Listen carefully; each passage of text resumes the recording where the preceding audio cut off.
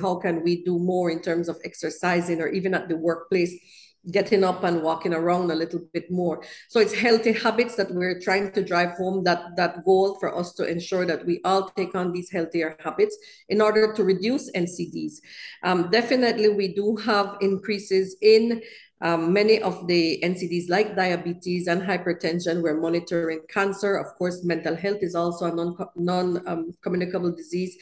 So these are areas that we're really closely focusing on and working with other partners as well in order for us to do different initiatives, doing more outreach, going out into the public to ensure that we are able to reduce these numbers, because definitely NCDs continue to be one of our main problems and issues in our country, and continues to be one of the top 3 causes of death for our population.